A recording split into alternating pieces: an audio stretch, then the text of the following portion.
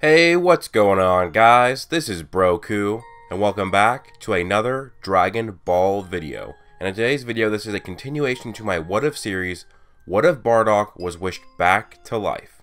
If you guys have not yet seen the previous parts, I highly suggest you go and watch them, or if you have no memory of them at all, you can go watch them, or I will do a summary of them as well. So I'll put a card in the top right of the screen to part 1, and I will put links to the previous 2 parts down in the description below, so you have easy ways of going to go watch them if you need to. Before we get into this video, guys, please leave a like if you do enjoy, comment down below telling me your thoughts, giving me suggestions, and criticizing, of course. Subscribe if you are new, turn on notifications if you want to see more of my videos, and also feel free to follow me on Twitter, guys. Also, let's get a like goal of 1,000. That would be much appreciated, and I would probably guarantee another part of this series, but we will see, guys. So anyways, a little summary of what happened last time is that Bardock, Goku, Gohan, and Vegeta went off to go after Babidi, and this led to the 4 of them facing off against Babidi's minions of Pui Pui, Yakon, and Deborah. All the Z Fighters were able to defeat them, and then it ended up with Majin Buu still being resurrected. And Vegeta faced off against Majin Buu, and Vegeta was defeated.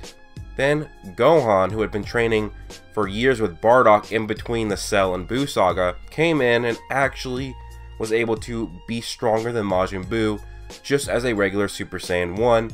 Yes, Gohan is really strong in this What If series. Losing causes Majin Buu to get extremely pissed off, and eventually Evil Buu comes out, and it goes to Super Buu.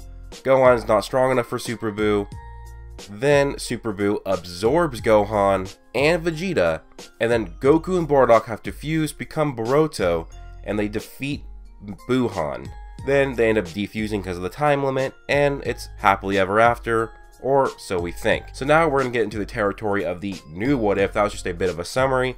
So basically, Gohan and Vegeta were killed when Boruto killed Buuhan. What they do in the meantime is Gohan and Vegeta are wished back, as well as the people that were killed by Buu. And in the meantime, between the Buu saga and Battle of the Gods, several years pass, and between this, all the Z Fighters keep on training, but mainly Gohan, Vegeta, and Bardock are the ones that keep training. Gohan and Bardock mainly spend their time training together, so Bardock actually catches up to Gohan. Now, he's not as strong. Gohan would still beat him in a fight, but he starts to catch up because of all the exposure and all the training that he's doing. Also, Goten's getting stronger as well because he's more involved with training, but he's too young and he's still really not comparable to the older Z Fighters that are more experienced. Gohan and Bardock eventually achieve the Super Saiyan 3 transformation through years of extensive training and huge power increases, and they spend time mastering the form. Meanwhile, Goku actually still stays in the other world to train 24/7 with the universe's best fighters, and honestly, this could be something very interesting to happen in the future.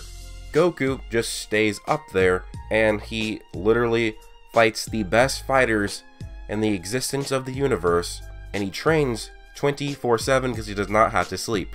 So Goku's gonna be insanely powered by the later in this whole What If series. He's gonna get stronger and stronger and stronger because he's gonna be training and training and training. He's gonna get exponentially stronger. So this still leads to Beerus waking up, wanting to know about the Super Saiyan God, because even with Goku dead, there still is the possibility of a Super Saiyan God because there are Super Saiyans. Instead of Beerus going to the other world, or going to King Kai's planet to meet with Goku, Goku is not there. So he just goes to Earth, and Beerus is far superior in power to everybody there, just wrecks them. He wrecks Vegeta. He even wrecks a team up of Super Saiyan 3 Bardock and Super Saiyan 3 Gohan. They both team up to try and fight Beerus, and Beerus still effortlessly beats them. And it is revealed that Gohan and Bardock had been taught the fusion dance, and that they were about to actually do this fusion dance as well. So Bardock and Gohan do the fusion dance, and we get Godock. Or Barhan. I don't even know what to say, guys, but let's just say it's one of those 2 names. And then this ultimate fusion of Gohan and Bardock. They go Super Saiyan 3 and they try and fight Beerus. Beerus still effortlessly defeats this fusion because Beerus is freaking Beerus. He's the god of destruction and probably one of the strongest gods of destruction.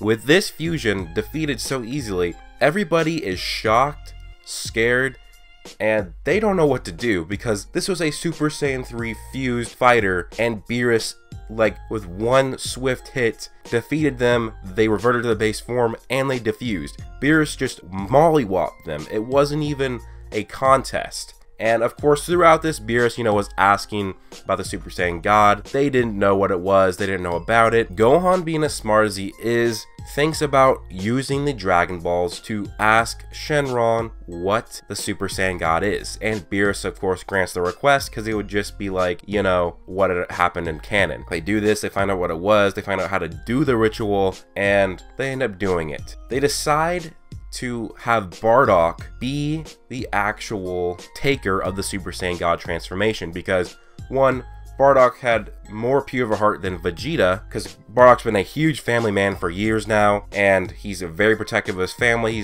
He's pure heart now. Also, because Gohan is a half Saiyan, they aren't sure if it would actually even work on him since he is half human. Also, another reason is that Bardock's foresight. Now, I did not actually mention this in the last two parts very much about his ability to see into the future, but I want to make that more of a part of this series and from the future of it, and that because of this, it might be good to have, Bardock to have the Super Saiyan God transformation because he can see in the future. That could mean he's more wise than the others. Of course, the ritual first doesn't work because they don't get it right, and then they bring in Videl, who's pregnant, and then they do it. This leads to Super Saiyan God Bardock. Is this really the Super Saiyan God? Beerus expresses to Bardock, and Beerus is extremely excited. He finally gets to face off against the Super Saiyan God. He can sense that he does have God Ki, so it must be a Super Saiyan God, and the fight goes on. Beerus still has the upper hand, but Bardock can actually put up a fight.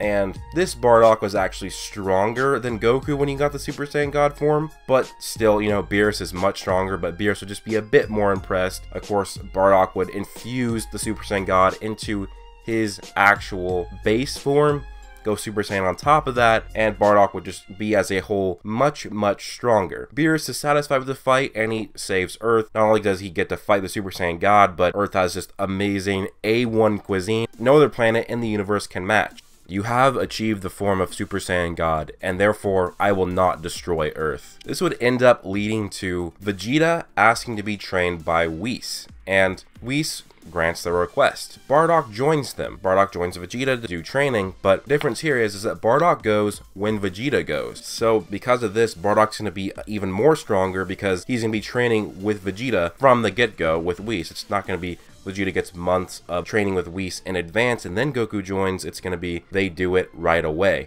Gohan actually decides to stay on Earth, be the defender of Earth, and keep on training in his own way. Gohan is very strong in his own right. He's stronger than even Ultimate Gohan from the end of the Buu Saga, and this Gohan can go Super Saiyan 3. So he's just going to focus on his own training. Yes, Bardock and Vegeta will surpass him heavily with God Ki and the Super Saiyan God transformation, but he'll be alright on his own. So during the course of the fight of Beerus, Goku actually was aware of what was happening.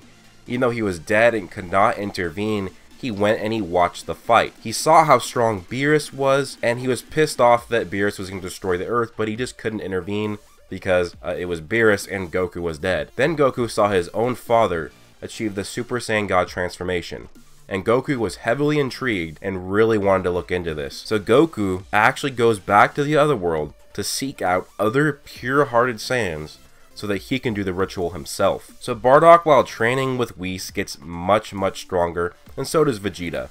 And both of them achieve the power of Super Saiyan Blue. And with extra training from Whis, and even talking to the Oracle, Bardock is able to develop his gift of foresight to see even more clear into the future, but he can also now use it to predict the attacks of opponents.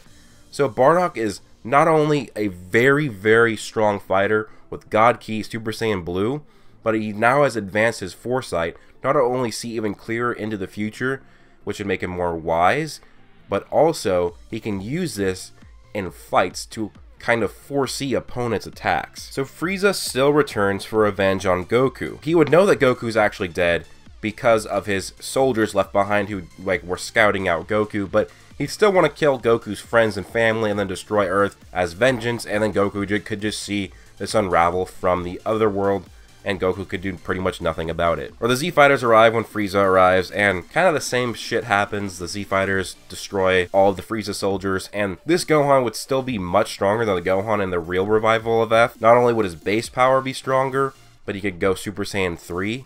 Gohan would just destroy anybody. He could destroy Togama easily, and he would be a bit more of a fight put up against First Form Frieza, but I still think First Form Frieza would be able to defeat a more powerful Super Saiyan 3 Gohan, because Frieza is just so freaking strong after he trains for 4 months. So Goku, watching from the other world, realizes that his Earth, his friends, and his family, his own sons, are in trouble. So he goes and warns Bardock and Vegeta of what's happening. Bardock and Vegeta go to Earth, and Frieza is shocked to not only see Vegeta, but Bardock, the Saiyan who stood up against him many years ago. This would be a really cool dynamic to see Bardock get his revenge against Frieza, the man who killed him, the man who destroyed his entire Saiyan race, the man who caused his own squad to be killed because they were betraying the Saiyans. It would be very cool to see Bardock get his vengeance, and the dialogue between these two would be awesome. Seeing Bardock finally use his now battle ability of foresight against Frieza, that would be cool. And Bardock would go Super Saiyan Blue, Frieza would still go Golden. Frieza locks eyes with Bardock. Bardock looks extremely familiar to him. Then he remembers what had happened years ago when a Loan Saiyan stood up against him. This was that Saiyan. You're the Saiyan that stood up against me long ago when I destroyed Planet Vegeta? Yes, that is me, and now I am back. And now, I am much stronger, and I will kill you myself. Bardock then explains that his own son had defeated Frieza years ago as well, and Frieza at first was confused and then drew the connection. You're the father of Son Goku? And Frieza was so surprised how the Saiyan that stood up against him years ago, that his son would end up becoming the Super Saiyan, the one that would defeat Frieza, ruin his empire, and ruin basically his life. This caused Frieza to be even more enraged and set up the fight even more. Now Frieza was getting revenge against the man who brought the bane of his existence to exist, Goku. Without Bardock, Goku doesn't exist. So Frieza is freaking pissed off. But in this scenario, I would see Bardock destroying Frieza. This Bardock is not only stronger than Goku, but he has the gift of foresight to see into the future, to see Frieza's attacks. Sadly, Vegeta does not get to kill Frieza, and so Vegeta doesn't get his full-on vengeance, but Bardock does. So after this Frieza fight, we see Goku and the other world just flying around, and we see him finally land down, and he sees a group of humanoid beings, and these guys are old Saiyans. It turns out these were the Saiyans that originally did the Super Saiyan God transformation. Now, if these Saiyans were pure of heart, and they did the Super Saiyan God ritual, they would be in heaven, in the other world, likely with their bodies, and not in hell. So this means that Goku could end up, in fact, finding them. So Goku arrives, and he goes to meet these guys. And Goku, of course, is like, hey guys. And these guys are like, what are you doing here? Goku then says, well, I'm a Saiyan, and I'm looking for other Saiyans to do the Super Saiyan God ritual. And if you guys are Saiyans, that means you're likely pure of heart, since you are in heaven, not in hell. These Saiyans then actually inform Goku that they were the first Saiyans to go Super Saiyan God. They did the ritual together, and they said to Goku that the ritual might not work because they're all dead. But they do say that they can train Goku so that he himself will figure out how to go Super Saiyan God, just like how Whis can train Vegeta to go Super Saiyan God. Basically, that's how it's going to be. But anyways, guys, what do you think about this video? Let me know down below. Leave a like if you did enjoy. Subscribe if you are new. Turn on notifications if you want to see more of my videos. And also, feel free to follow me on Twitter. Before we go, I have to give a shout out to all of my Patreon supporters. Daraj Payton, the awesome guy who only supports Broku on Patreon, Zach Trotaku, and my Super Saiyan 2s, Israel Flores, Mystic Ghoul, Darius. Thank you guys so much for helping me out on Patreon. If you want a shout out at the end of all my videos, and go to my Patreon and become a supporter. But guys, I hope you have an amazing day. Peace out.